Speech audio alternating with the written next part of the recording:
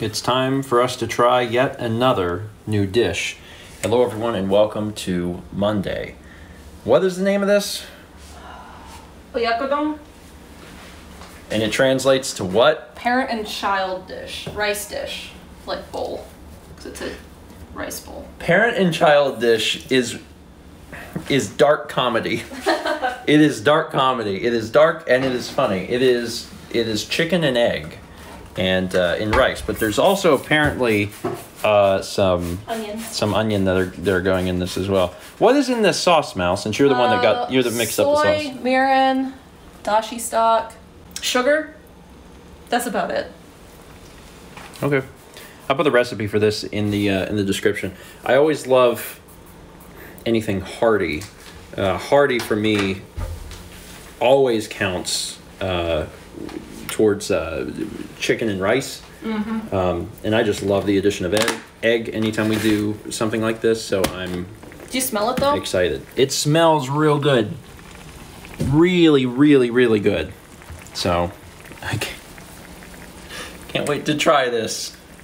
Even if the name is a little twisted. I'm gonna be honest, for whatever reason, I thought that the egg was gonna be a... Soft-boiled? Yeah, like a soft-boiled egg like we normally do. So it's like kind of confused. I was like, wait a minute, why is it like this? But it's like a little scrambled. like egg drop soup.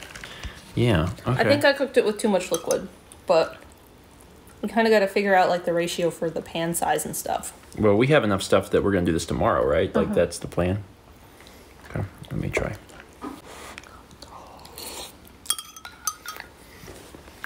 I also have seasoning adjustments I would make if it were me for tomorrow. It's good though. The flavor's good. I'm probably gonna add some salt and pepper. But it's, it tastes good. I like it.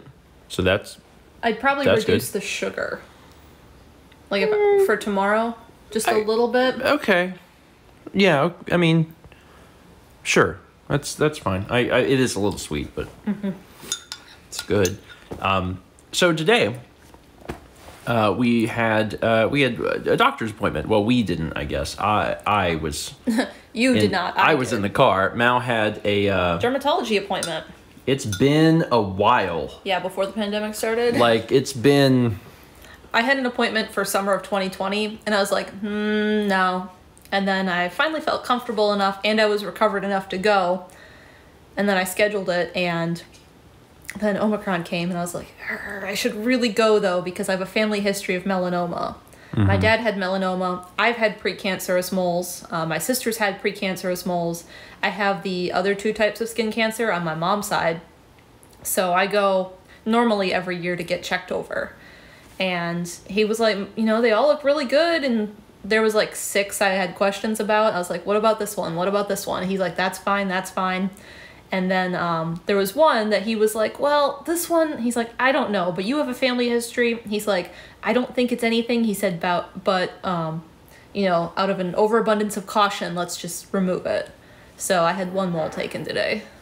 And I don't know if we ever discussed this, but as a part of Mal's ongoing saga with, the surgery and recovery, Mal finally, after all of these years, discovered an adhesive that doesn't cause her problems. Yes.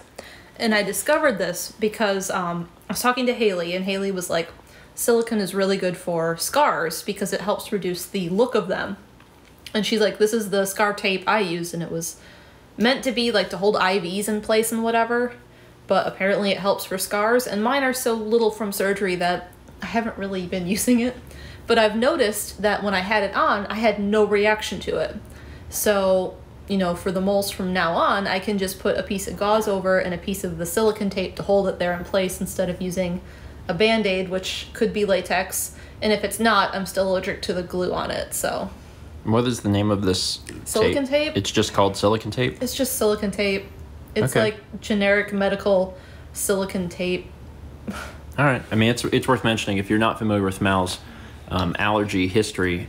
Mal's allergic to a lot, like an insane amount of stuff. Most people know that she's allergic to peanuts and latex, but she's also allergic to a ton of different bugs. They cause all sorts of giant welts that are around for weeks, and has historically been allergic to basically every single adhesive on the market, which makes recovering from a wound very difficult when the adhesive causes a new wound.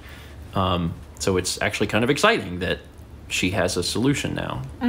So I guess you'll be swapping out the doctor's Band-Aid and putting on your own at some point. Cool. Well, we're going to make this again tomorrow, and we'll adjust it a little bit and see what happens. But I'll still go ahead and put the recipe in the description because I like these sorts of meals. So I'm just going to grab a little bit of I kept thinking ketchup Salt. And mustard, and I was like, that is not Salt going to and improve pepper? this. Salt and pepper. Maybe a little soy.